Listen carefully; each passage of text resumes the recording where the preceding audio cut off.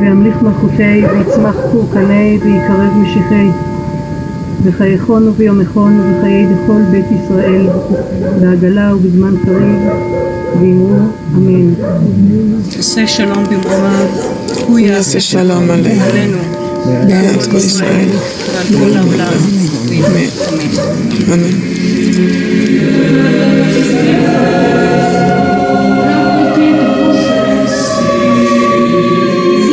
בטקס ההשכבה של הנזירה במנזר של הר זיתים הוקרא קדיש, תפילה יהודית על רקע צלב. זאת תמונת מותה, תמונת חייה של הנזירה פאולה, שנשארה גם רוחלה מהגטו בפולין. לא ויתרה על שתי אגדות של אותו הנהר. הנהר זה החיים, ועל גדה אחת הייתה פולין ובגדה השנייה ישראל, בגדה אחת נצרות, בגדה שנייה יהדות. הגשר שלה הוא גשר מעל נהר מאוד סוער.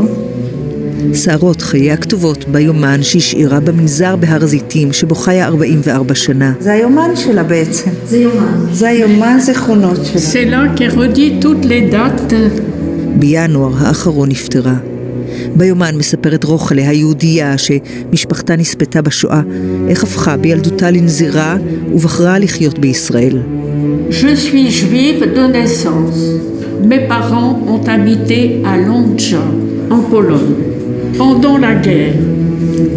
Durant la terreur hitlérienne, j'ai perdu tous les miens. Je suis restée toute seule. C'est dans de telles circonstances qu'eut lieu ma rencontre avec le Seigneur Jésus.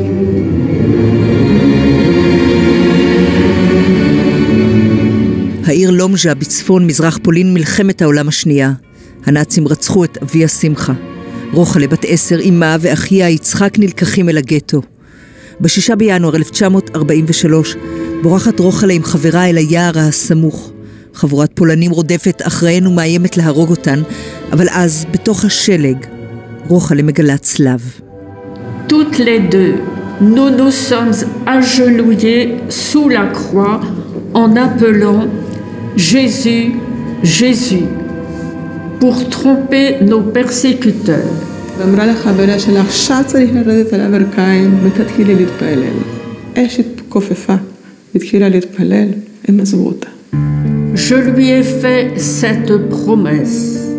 Si je survis à la guerre, je deviendrai chrétienne, je t'appartiendrai entièrement et j'entrerai dans un couvent.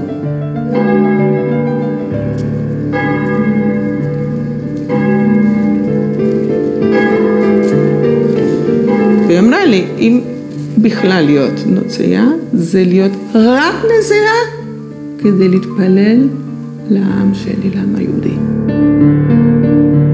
את אמה ואחיה היא כבר לא פוגשת.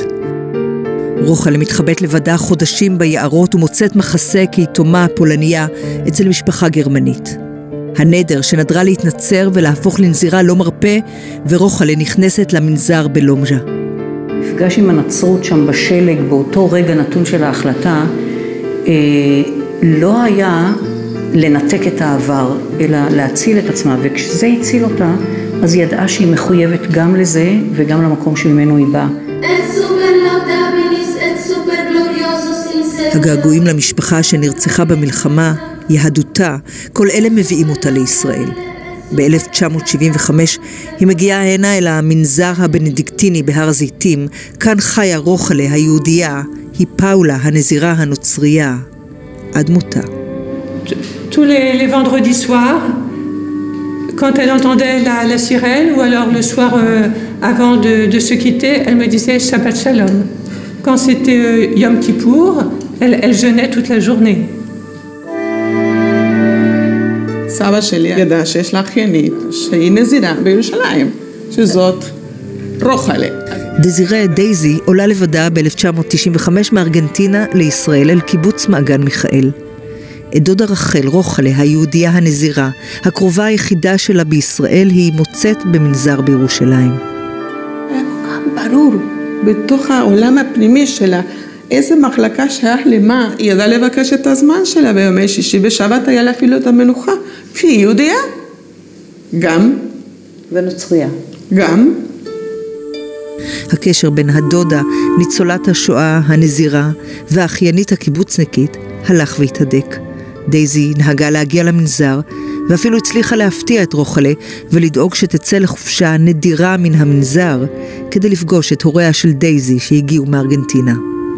וישנה פה, ועשינו ארוחה חגיגית גם, והדליקה נרות שבת, ועשתה קידוש. נורא מבלבל. לא, ממש לא. העובדה שהיא גם יהודייה וגם נוצריה, וגם חייתה נכון ושלם עם שני העולמות, מה דעתך עליה? על העובדה הזו?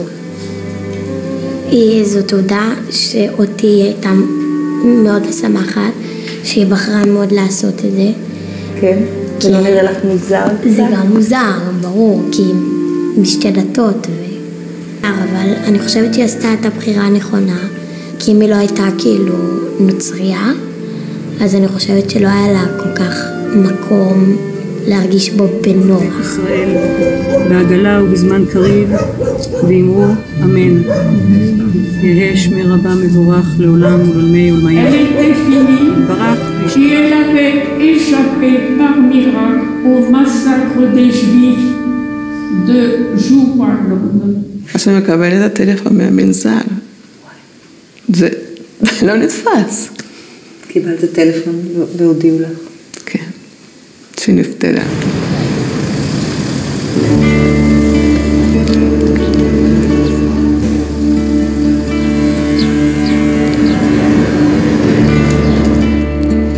השבוע חוזרת דייזי אל המנזר, אל הבית של רוחלה, פאולה, דודתה שנפטרה. והייתה אומרת לי, לא מדליקה נרות שבת, ואני אומרת, מה היא אומרת לי? אבל היא נזירה, ואני יודעת, בעצם, מדהים, כל הזמן עזרה לי לחזור הביתה, וזה הדבר היחידי שהיה לי בארץ. הבית, היא, אתם, המנזר והיהדות בדרך הזאת. Je pense en fait que c'est presque son christianisme qui lui a fait découvrir la profondeur de son judaïsme. לחלוטין האמינה שלעם ישראל יש את המקום שלו ואת השליחות שלו, ואין שום קור טוב של מיסיונריות באופן שבו היא חילקה איתי את האמונה שלה. להפך. הנזירות מאפשרות לנו להיכנס ולראות את המנזר שבו חיה רוחלה פאולה עד מותה. את בית הערכה שבו עבדה שנים, את הגינה שטיפחה, את הכנסייה שבה התפללה. Pour Sœur Paula, ça ne faisait qu'un juif chrétienne polonaise. Sœur Paula.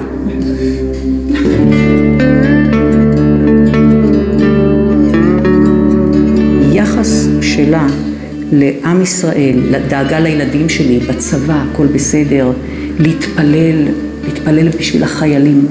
שזה לא פשוט להגיד לנזירה במנזר, תתפללים בשביל החיילים. זאת אומרת, החיילים ששומרים. פאולה רוחלה קבורה בבית הקברות במנזר שעל הר הזיתים. בחייה וגם במותה יש מקום לצלב ולמגן דוד. היה מאוד ברור שהיא יהודיה, בנולדה יהודיה בבית מאוד דתי ומסורתי, והיא תמות גם בארץ כיהודיה וגם כנוצריה, הכל בסדר.